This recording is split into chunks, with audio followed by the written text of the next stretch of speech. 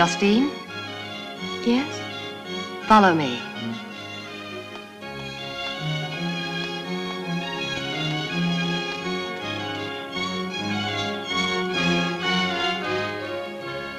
You know, my dear, you've only been with me 3 months. But I don't know what I'd do without you. Thank you, milady. This past week in Paris, I've missed you dreadfully. I don't understand why you beg not to come. I'm sorry, milady.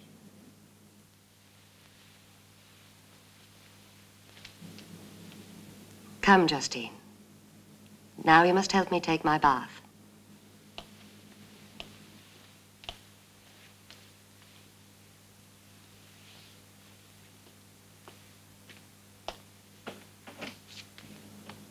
My husband hasn't been unpleasant to you in my absence.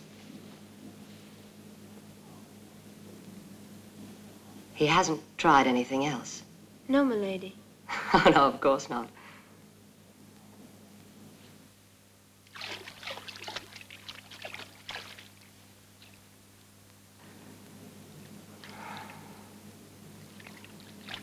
You must tell me all your secrets.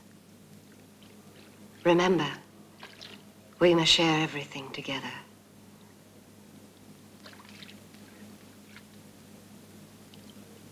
Everything.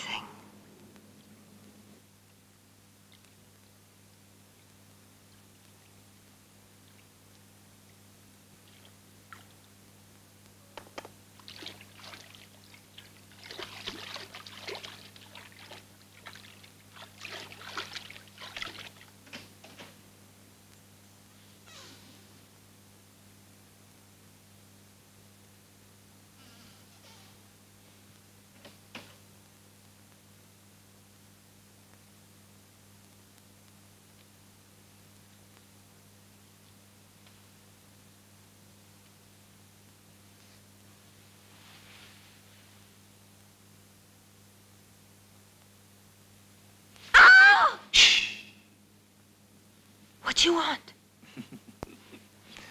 Not you, my dear, of course not. Just a favor. Shh, be quiet. Your wife will hear it. She's right next door. I know. It is your closeness to her which makes you so useful. But why? If you don't already know, the family's fortune, all this, the house in Paris, the mines, in short, everything, belongs to my wife. All I possess is 50,000 crowns a year, until she dies.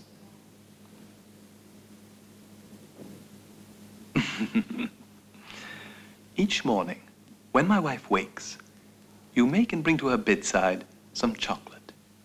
It will be the work of a moment to flavor her chocolate with a pinch of this powder. Remember, once I spared your life. I ask so little in return.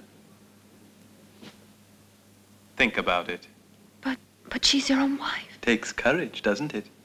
And if I refuse? Then I shall tell her that you are planning to murder her yourself. Good night.